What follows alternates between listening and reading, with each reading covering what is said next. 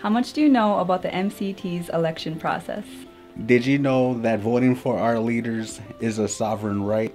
Did you know that some elections have been won by just a few votes?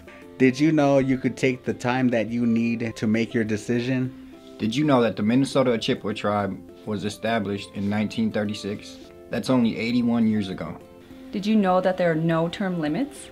Did you know that voting helps take care of our families, our clans, and our communities?